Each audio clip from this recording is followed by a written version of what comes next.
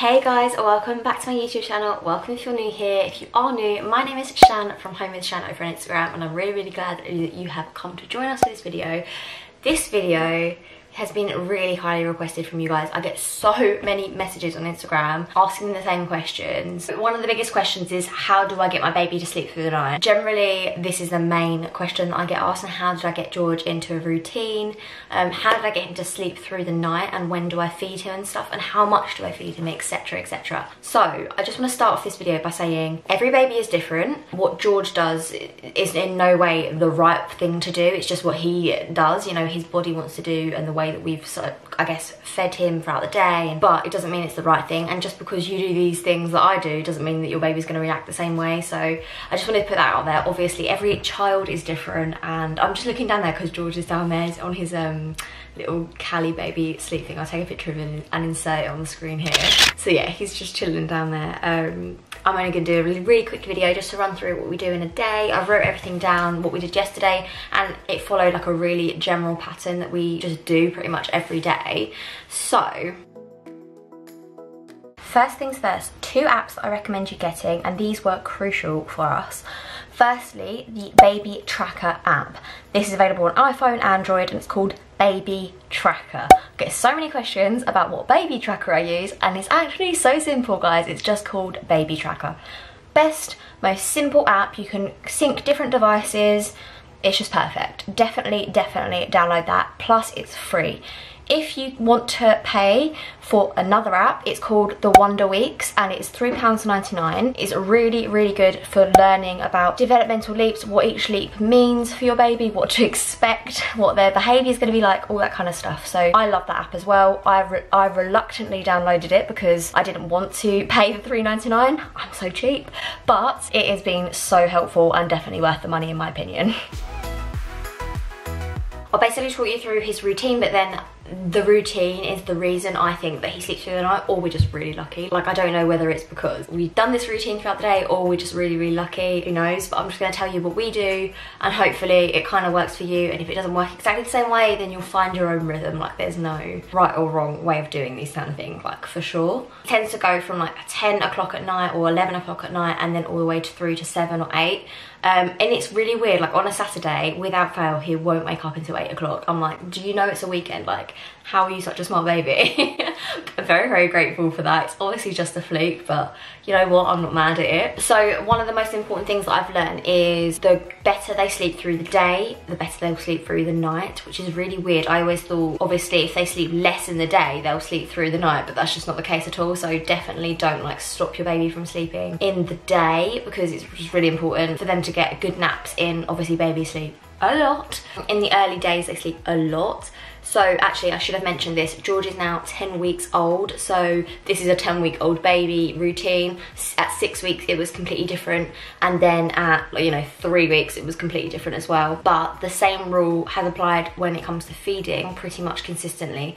And it's always really helped her. He started sleeping through like really early. I'd say like 6 weeks. And even before that, he was only getting up once, and that was at 3 o'clock. So let me talk to you about how we feed him throughout the day. So if you guys follow me on Instagram, you will know that I do the 3-7-11 3-7-11 rule, or at least I did. He still wakes up at 7 or around 7, feed him straight away, then 11, then 3, or right there or around, like if it's 3:30 or 11:30, like it's not that big of a deal. But 7, 11, 3, and then 7, and then 11, or again there or thereabouts, 4 hours between. Like if he wakes up at 8, obviously like that will change, and if he's hungry at like 3.5 hours, I'll feed him at 3.5 hours. It's just a guideline, it's not a rule. So yeah, if he's hungry, I'll feed him, but he's never hungry before like the 3.5 hour mark after his last feed. So we'll tend to do that, and then he's going through the night. So from 11 o'clock, that 11 o'clock feed, like the dream feed, I guess. Dream feed just means, by the way, I never knew this before I was a mum. I've heard of it, but I never knew that it actually meant this. The dream feed just means the last feed, like before they go to sleep, and it's just to get them to go to sleep, feeding them to sleep, basically. That's all that means. Basically, you go from 11 o'clock all the way till 7 o'clock, or sometimes 8 o'clock without any food, sleep through the night, and that's it pretty much. I would just say, when it comes to the developmental leaps, he didn't sleep through the night, so he would wake up once. He wouldn't need feeding, he was just like, I don't know what it was, he was just agitated, fidgety, and I think he's actually also teething, which is ridiculous. He's only 10 weeks old. Like, I didn't think that would even happen, but I can definitely feel teeth like through his gums, and he's like munching on everything. So yeah, didn't know that could happen, but some babies do apparently teeth a little bit earlier than others, so got an early teether on our hands, guys. So yes, we do the 3, 7, 11, etc, etc. That's the rule that we do. At the moment we're not doing the night feed because he's not wanting it, he's not getting up, so that's amazing. We feed him as a 10-week-old baby. He's about 10, 11 pounds. We are feeding him every 4 hours, 6 ounces of feed, or at least we're offering him 6 ounces of feed. Most of the time he will drink 6 ounces, other than the last feed where he only has like half of it, but I still offer him 6 just in case. I know it's a little bit wasteful, but sometimes he does have it, so yeah, I just kind of offer it to him and hope that he will drink it, but most of the other times he does drink all the 6 ounces. And you know what, I'm never that bothered about whether he finishes a bottle or whether he doesn't. I just want to make sure at the end of the 24-hour period he's had a certain amount. And I read somewhere, and I don't know whether this is right, so don't like come at me, but I read somewhere for his age, the weight he is and everything, if he's having at least 22 ounces per day, it's all good. But he's averaging about between 24 and 28 ounces a day, I think. Sometimes he has like 32 ounces. I'm like, where are you putting that? It's ridiculous. But you know what? He's happy, he's healthy, he's putting on weight. I'm glad, so. So yeah, when it comes to feeding at 11 o'clock, that's probably what I would say the most important thing is, to feed him like right before he goes to sleep, but also to make sure that he's had enough throughout the day. I definitely think if they're filling up throughout the day, a good amount of food per feed, or at least if they're not having like a lot one feed, they're having a lot the next feed, that kind of thing. But yeah, I just think it's really important to make sure that they're having the right amount of food throughout the day, and then they might not want it throughout the night and they might sleep through the night, which is obviously what we want. Another way that I got him to sleep through the night, I would say, is to get his energy out in the day. So he's wide awake at the moment. I'm sat here doing a video, which is not what I should be doing. I should be playing with him, I should be stimulating him. I've only got like 2 more minutes left of this video, so I'm just gonna rattle through the next couple of things, and then we're gonna go and do some tummy time and some playtime. That's pretty much what we normally do. He normally wakes up, first feed, then he'll go straight to sleep, like for half an hour, 45 minutes. I'll normally get up and get ready and everything. And the next time he wakes up, that's like playtime, like full on. This is now his playtime, so I feel really guilty, I'm not gonna lie. But he's gonna be up for the next couple of hours, so we've got plenty of time to go downstairs, put the dancing fruit on the telly on YouTube. That is a really, really good asset, by the way. If you didn't see my newborn, day in the life of the newborn, I put it on there. It's called Hey Sensory or Hey Bear or something like that. Just type it in, type dancing fruit into YouTube. Such a good asset. Put that on the screen. He's obviously like following all the sensory, all like the contrast between the bright colours of the fruit and the black screen. We have like little rattles and things that he's actually clinging onto now, and like basically just stimulating him as much as we possibly can. He just loves it.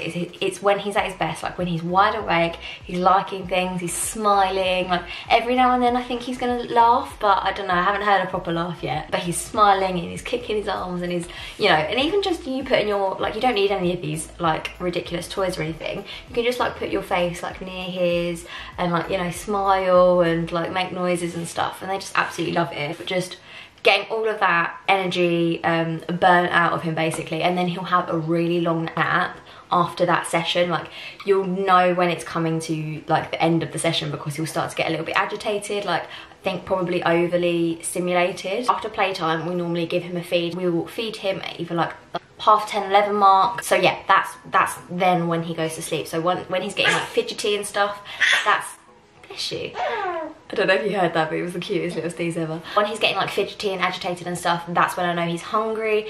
Then that feed will actually send him to sleep, and that's when he'll have a really long sleep. That is a really good crucial nap for us anyway, because one, we get to do stuff around the house, but two, because he's slept well in the day plus he's burnt his energy, we know that he's gonna have a really good night's sleep, and he's gonna sleep through the night, which is honestly, is that not the goal for all of us, like to get our babies to sleep through the night and just be happy and get enough rest for ourselves so that we can, you know, enjoy playing with them and all that kind of stuff the following day, I guess. And then he literally sleeps until like 2:30 most days, I would say. And then he literally gets up, you know, has a little like smile on his face, and then it's almost 3 o'clock, which is his next feed anyway. So it's like he has a really long sleep after his feed, after playtime, long nap, pretty much until the next feed. He'll be up for like half an hour, 45 minutes before we feed him again, and then he'll be like nice and content, he'll be awake. We can like, not really play with him, not like as full on as the morning session, but like we'll just stimulate him, like look at him, talk to him, that kind of thing. He'll be awake, he'll be completely content and just happy, just watch the world go by actually. But yeah, after his 3 o'clock feed, he'll just be awake, like I said, and then probably he'll go to sleep again about like 5, which is great because then we can have our dinner, just put the white noise on,